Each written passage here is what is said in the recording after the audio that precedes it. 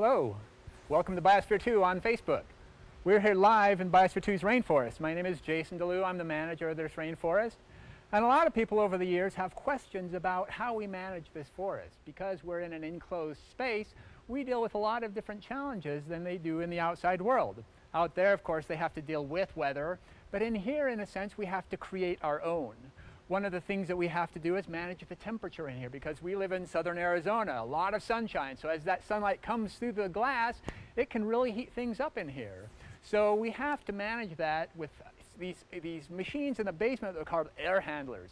These are about the size of a train boxcar, and they can heat or cool the air using hot or cold water.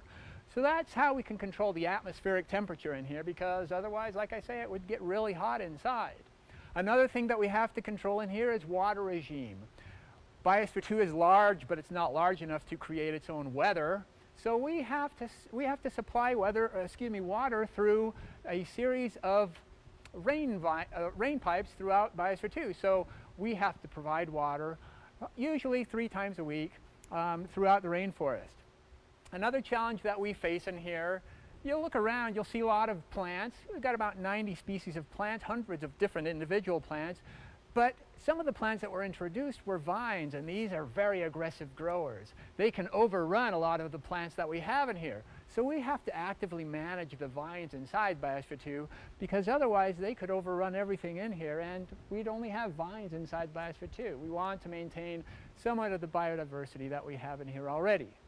Now, as you look at me, I'm standing here, there's no wind, it's completely calm inside Biosphere 2. Well, we do have difficulties creating lots of wind. In the outside world, the plants use wind to grow strong bark and stronger wood.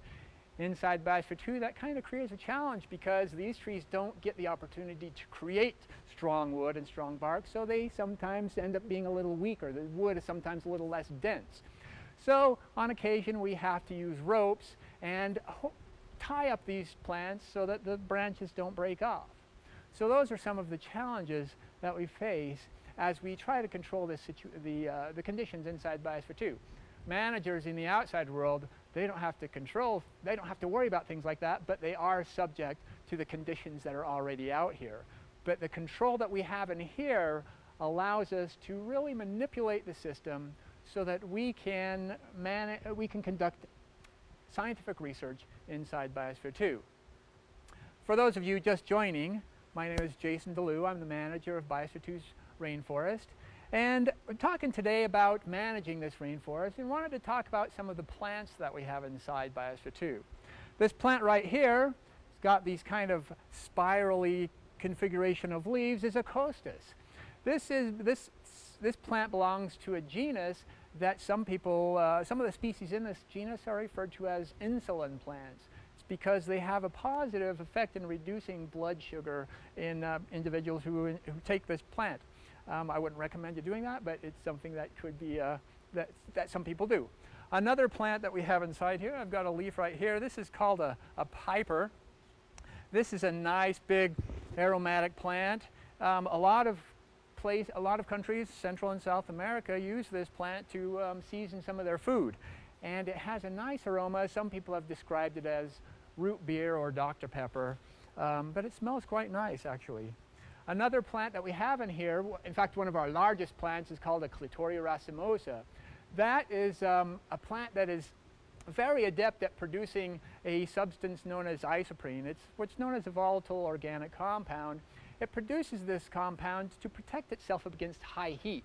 Because it's our tallest plant in here, you can imagine up high where this plant is, it can get really hot up there. So this plant produces a lot of it, but it's one of the ways that it copes with that intense heat that it feels that it is sometimes subjected to inside Biosphere 2. Another plant that we have inside, perhaps one plant that might be interesting. This is a leaf from it. We only have one specimen of this plant. It's just a small tree. And if you crush this leaf and smell it, you'll say, wow, it smells kind of like cloves. Another smell, you might say, maybe it's cinnamon. When this plant was originally found, and it's from the West Indies, when it was found by British sailors, they couldn't quite pin down the smell, so they called it allspice. and it is the berries of this plant that is ground up to use the to make the spice that we commonly use. But the leaves are sometimes used as well for cooking, and it has that nice smell. Lastly, this is the largest leaf in our rainforest. This is a banana leaf. This is actually kind of a smaller one. It's about 10 feet, that can get up about 10 feet long. We have several types of bananas in here. Some of them are not identified down to species, but we do frequently get bananas. We also have cooking bananas or plantains. And here's one of the bananas from our most recent harvest, and we're going to try it out today to see how it is. And nice sweet banana from inside Biosphere 2. So, are there any questions from the viewing audience that have come in? Don't appear to be any questions. Well, we'd like to thank you for tuning in, and would encourage you to come on down and visit us. We're here open 363 days a year. And so come on down. This next weekend we will be doing a rainforest tour where one of our researchers will be leading you through. You can also see our online presence at our MOOC, our Mass Open Online course, where you'll see more about the science that is conducted in here. And next week we'll be back for our third installment of Rainforest Month with one of our researchers, Joost van Haren, who will talk about some of the research, the interesting and cool things that we've done inside this rainforest, that has given us better insight into rainforest ecology. So that's all for now. Thanks for joining us.